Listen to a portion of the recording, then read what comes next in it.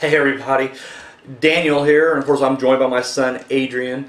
So last night on the last drive-in of Joe Bob Briggs, it was the season 3 season finale, and he read a letter that I wrote to him last year. And it was the episode that they did Trauma's War and One Cut of the Dead. He just made this really inspiring speech. It's been dubbed, Keep Rolling.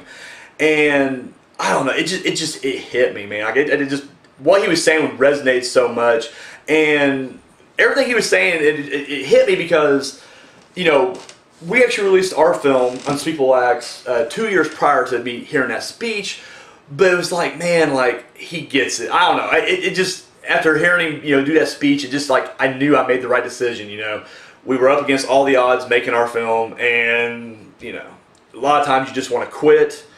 We're not filmmakers. I'm a factory worker. Got a kid here. Sometimes you just, you just think like, what's the point? No one's going to see it, but you battle through it. You get it done. And after hearing the speech, I knew, me and Simon made the right decision. We through against all odds, we was able to finish our film. And anyway, so that night when he did that speech, I mean, I'm getting goosebumps right now talking about it. It hit me, and so I had to write him a letter, and it was never my intention that it'd be a letter that I'd want him to read on air or anything like that. It was just more I wanted to let him know exactly what his speech and what his show means to me, and so last night as I'm watching it, and I'm just I'm live tweeting for everybody else, and boom, we got a letter here from Daniel Richardson in Bedford, Indiana, and I'm just like, I was not expecting that. Very surreal. And then immediately following that, my Twitter just explodes with everybody, congratulating me and reaching out just to spread the positivity, and people, saying thank you, or saying, thank you for your words, because the letter that he read for me, apparently, kind of touched some people as well, and then they also wanted to say congratulations on finishing your movie, and, when can we see your movie and all stuff, and like I said, I tried to get back to every single person that, reached out to me. If I missed you, I deeply apologize. Like I said, I'm still trying to get through, some of the tweets right now. Hey, buddy, you alright? So anyways, I just want to take this time right now just to say thank you, Joe Bob, thank you, Darcy, thank you everybody at Shudder, whoever it was that, handles the fan mail or whatever.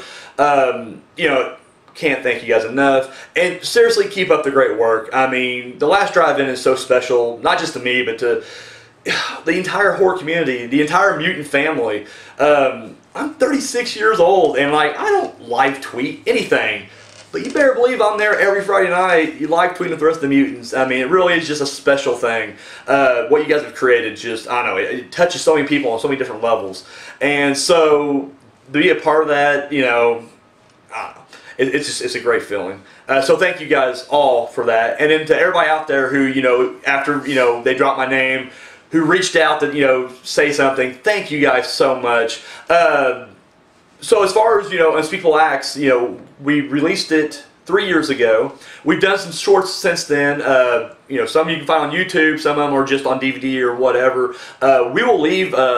I got a little outro video I put on all my YouTube videos. I will put at the end of this video right here. It will have all the information on it. It will also have all of our social media. So, I'm Daniel Richardson, but TPS Productions is, all the stuff that we do, movie related. So you can check it out there. Right now we got a little bit of DVDs left, but definitely not enough for what I was asking for last night.